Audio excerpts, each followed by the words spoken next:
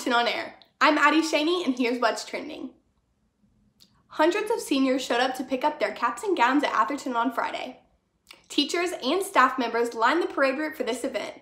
It was the first event on campus since school was closed on March 13th.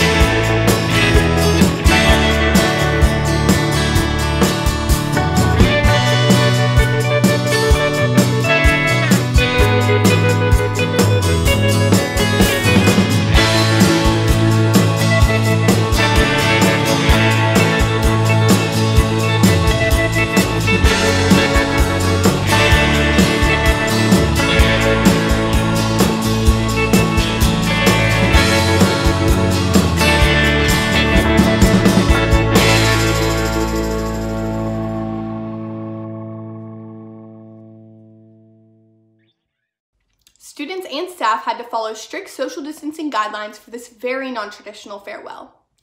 One interesting note about the senior drive: a professional photographer and video crew were on hand to document the experience. A GoFundMe account was in place to pay for that, until Atherton alum and prominent rapper Jack Harlow paid off the balance. Now that seniors have those caps and gowns, please make sure to participate in Atherton's version of the Don't Rush Challenge. Senior sponsor Miss Taylor has sent out all the guidelines for the video, so make sure to review what you need to do. The deadline for sending in your video is Monday, May 25th by 8. Just put it in the shared Google folder. If you have any questions, email Miss Taylor. When we do return to school, things will look a lot different. Take a sneak peek at some of the renovations taking place at Atherton right now. Construction crews, contractors, and architects are hard at work ripping down walls, removing lockers, and making room for a $1 million remodeling project. When school resumes, you can expect to see a brand new engineering lab, a medical and health science suite, and a professional broadcasting and photography studio. Most people have been able to take some time off from work during quarantine, but that has not been the case for our healthcare workers, who have had to face the pandemic head-on. Atherton students Bowie Chang and Paul Lee wanted to make sure they knew that their efforts weren't going unnoticed, as well as giving Atherton students an opportunity to show their appreciation for our local healthcare heroes. Can you explain this project to us? So we're working with certain hospitals to get cards into healthcare workers' lives to make their lives better and to just bring some positive light. So basically what we do is we collect cards from different people around the state and we put them in the Google Slide to be able to send off to hospitals because we can't physically give them cards with the virus happening and everything.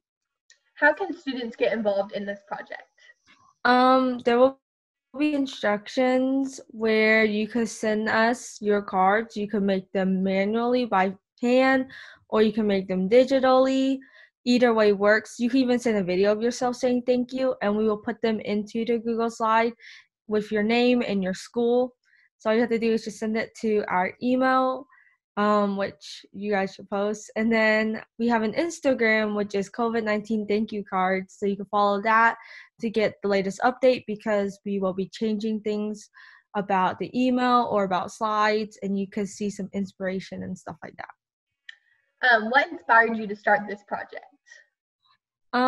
Just the whole virus situation. I realized that as a 16-year-old kid, you can't really do much. You can't give cards.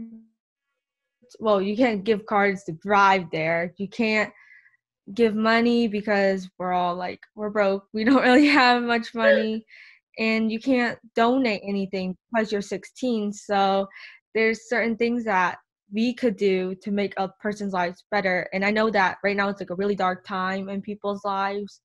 So just a card that says thank you from kids around the state could make one person's life so much better. So that's kind of my inspiration from that. All right, thank you, and thanks for all you're doing. Many stores and restaurants are starting to reopen, which is good news for local businesses. Media arts students Jackie Farnan tells us more about one local artist who needs support.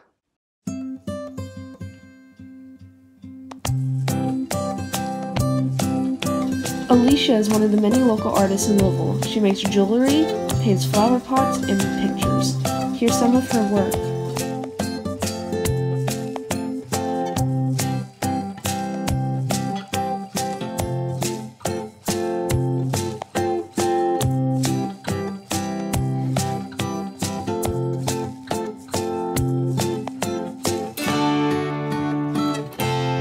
You can help artists like her by sharing their work on social platforms like Twitter and Instagram, as well as following them, or you can even purchase their pieces.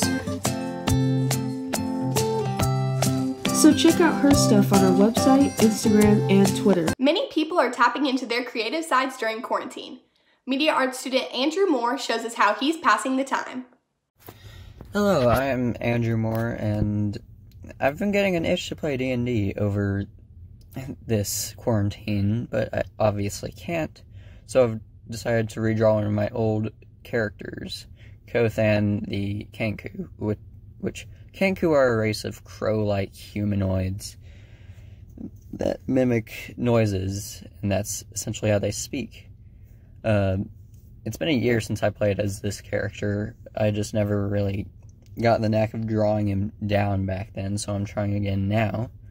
And I really like how this turns out, but like, if you want to draw, just draw. I mean, art's a great way to relieve stress, and this was very nice being able to go back and retcon one of my old character designs that I used for a one-shot, but hey, this is what it is without color. I didn't color it, but yeah, just art's great. Besides making crafts, a lot of us are coping by getting outdoors and being in nature. Media arts student Autumn Schmidt shows us her green thumb.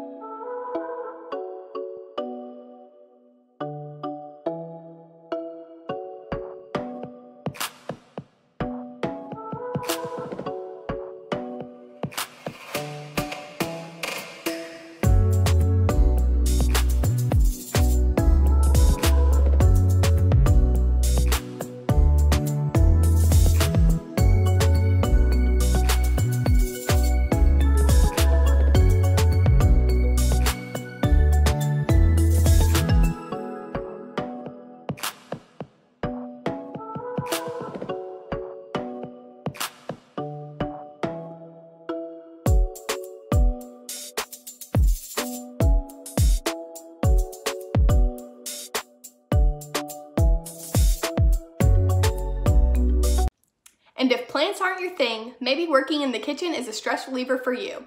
Media arts student Molly Jett takes us along as she bakes a cake, with a very special message at the end.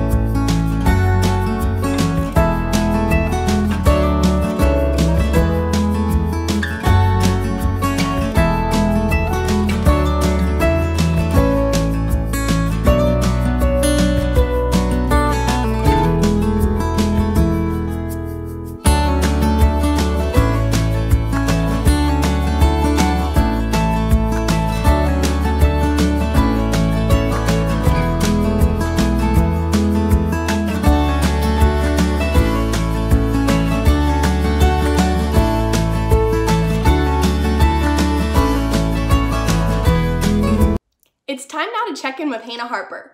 Hopefully she has a few cute animals of Atherton to show us today. Thanks, Addie. We have 2 teachers' pets today. Miss Taylor would like for you to meet Basil the cat. Basil belongs to Miss Taylor's daughter, Betsy, who got him for her 6th birthday. And Miss MacArthur would like for you to meet her 2 co-workers during NTI. She has 2 long-haired Dachshunds, Reese and Daisy. So, what is the typical day like for our sweet dogs? Media arts student Mary Spagnola shows us the daily routine of her dog, Buddy.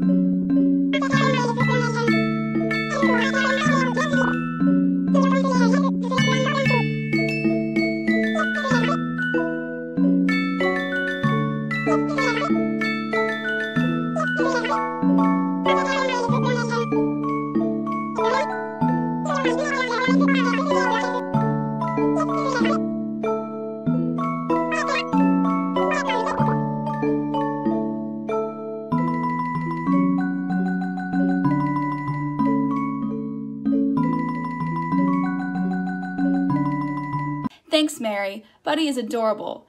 My dog Max and I really enjoyed that video. Back to you, Addie. Thanks, Hannah. It's hard to believe, but this is our final show of the year. The staff of Atherton On Air looks forward to returning next school year, bigger and better than ever. Thanks for watching. We leave you with a look back at the 2019-2020 school year. Remember, Rebels, what you do makes a difference.